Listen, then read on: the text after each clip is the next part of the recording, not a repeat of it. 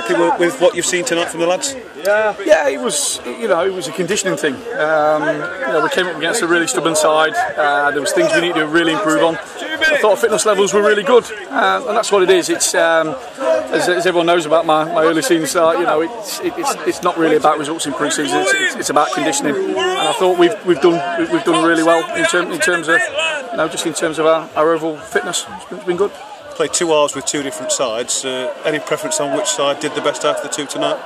I deliberately mixed them up. It gives me a look, and it just shows me what we could do with bringing in. But I thought the lads have worked hard. They've worked hard all week here. We was pleased with the following. It's always nice when a number of people follow you as we've done tonight, and I'm hoping they enjoyed it. We couldn't put the ball in the net, and we looked a little bit probably rusty in the last third. But like I say, it's 45 minutes for a lot of them now, and that's the big positive is we've got that out of the way now. Let's touch on the new boys. 2 new boys at the back tonight. Paul Black and John McComb in the first half. Happy with their performances? Yeah, well, we've kept a clean sheet. If I'm going to be totally honest, I can't remember the opposition having a shot on target throughout the game. But like I say, the new boys, it'll take a bit of time to settle in. But like I say, Rome wasn't built in a day, and we're 45 minutes in now. And it's important now we've got that out of the way on a 3G surface that's hard to play on sometimes. It's a small, tight little pitch, but yeah, it was all about conditioning. It's all about conditioning now.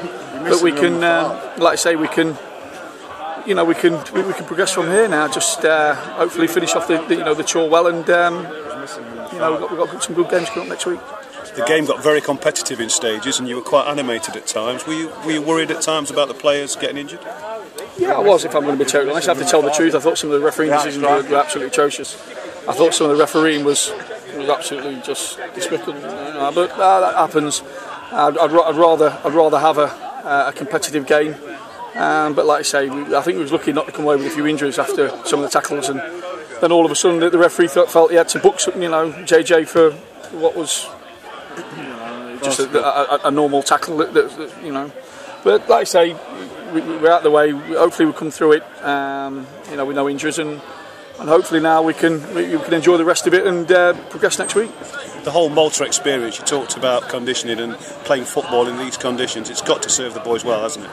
Well, I think if you look at the state the lads are in at the minute, you look at the likes of Reed, some of the players, Hutch, their body shape, everything about them is a lot better than it was this time last year. But it's early days yet. We're not, nobody's singing from the rooftops. We know we can get a lot better at a lot of things, but there was a lot of good aspects here tonight. I thought our fitness levels were excellent, and I thought there was only going to be one team that went on to win it. But like I say, we looked a little bit rusty in certain areas, but that's going to come. It's going to come with more games and a better fitness. A few more pieces of the jigsaw required. You've admitted that. Can you give us anything on that at the moment? Anything impending? Well, we've just lost our centre forward that scored us 56, 57 goals in 2 seasons, so it doesn't take rocket science to work out that. I'm in the market for a centre forward that can score goals, but we've got others. Klukes has come on second half. His movement, good movement. I thought Linden looked sharp. Stevenson, Reed. We look through the side. There's good players all through there, but it's early days. And I just thought the lads worked extremely hard. It was only what I expected tonight. You knew they'd be rusty in certain aspects, and I think there's a lot we can improve on, and I'm sure we will. You touched on it earlier, but I've got to talk to you about our fans. I mean, absolutely amazing following. All these lads and lasses travelling from Mansfield to Malta. You must have been chuffed to bits with them.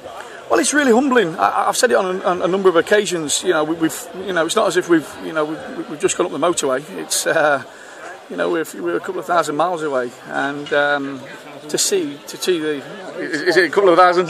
Is it? Well, we're a few miles away from our coast, and. It's really humbling to see this amount of people not just travel but support us the way they've done tonight, and it's like I say, it's just testament to how big this club can be. Glass of wine tonight, then back to work tomorrow. Well, the lads are going to have the night off. Yeah, they've worked extremely hard. Yeah, they're going to have a pint. Hopefully, they'll mingle with the supporters, and hopefully there's a really good atmosphere in town tonight. And I hope everybody enjoys the night. It's like I say, it's the first of what I'm hoping is going to be many trips. Thanks, Paul. Thank you.